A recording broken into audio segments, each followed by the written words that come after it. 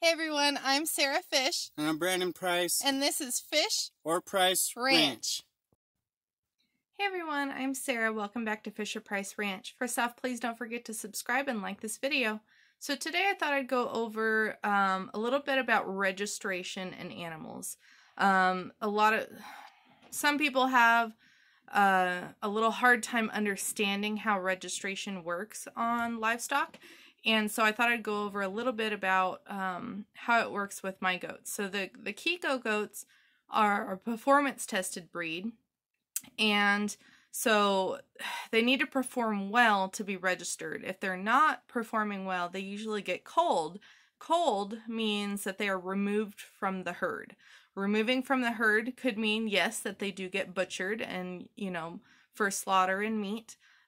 Or it can mean that they're sold as pets. They could also be sold as commercial stock, which means not papered, to just other breeders that typically use their goats just for meat or pets or whatever.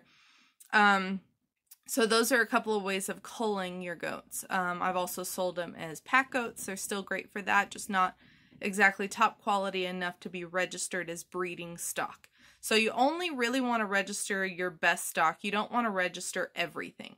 When you register everything, that's how a breed gets ruined. So you definitely want to be really picky on who gets registered, and one way to do that is you're going to have to let them grow. So we typically, if we're keeping the goats, they do not get registered until they have proven that they're of quality. So, for instance, I have a doe right now. She's 2 years old. She has had one set of kids, and she had no issues giving birth. She got the baby up, cleaned it, nursed it, took care of it for about 3 days, and then suddenly rejected it. I don't know why she did that. We did have a little bit of issue with that this year. I'm wondering if it was our new housing, and it had a funny smell in there, so it made the goats, turn off by the smell if it got on their babies. Most of our girls did take their kids back after a few days, but we did have to bottle feed quite a few. So even though she has never been dewormed, her feet are great. She's very hardy, grass-fed, and she's really large. She's grown well. She was a triplet when she was born. She's had a set of kids, went full term, got a nice udder, 1x1 teats. Everything is there for a good quality goat, but she rejected her kids. So she has a strike against her now. So even though some of the other ones that have recently had their first kids and they've done well, their kids are growing great, I have decided to register them, but I have not decided to register this doe in particular. I will give her another chance. We'll be breeding her again this fall. She'll have kids again around December. And if she does really well with that and her kid grows very well, then she'll be registered. But for now, she's 2 years old and still not registered. So the same goes for my boys. Anything that I've kept as a breeding male, we wait till they have kids on the ground. They have to prove that they're actually producing very well. Any butt can produce kids.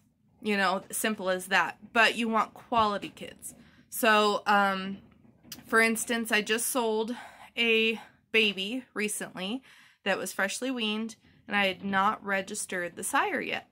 And so, when I sell the kids as registerable, they're not registered yet. I won't register anything until either they're sold, or if I'm keeping them, they have to produce. So some of them don't get registered till they're 2+ years old, and then others you have to register. I usually sell the kids with their registration paperwork, and then the owners can get them registered when they're ready. Some people will wait on getting them registered until they've proven on the farm, and then others will register right away. So anyway, this particular kid was not registered yet because it was freshly weaned off the mom. And the sire was not registered yet because he was a first time, had just given me those first set of kids. Well, I've recently got more kids off him, and I feel very comfortable with what he's producing, and so have decided to register him. I wouldn't have sold the kid as registered if I didn't feel comfortable with that. So I sent in his paperwork, which takes a while, especially if you're DNA testing, which I think is very important. You don't want to go through an issue like I did where I got a registered doe And she came with her papers already registered, not DNA tested. Well, I wanted a DNA tester, that way I could DNA test the kids. And the papers were not hers. Neither parent matched. It took 6 months, but we did finally track down the parents, and she is still fully registered, thank goodness.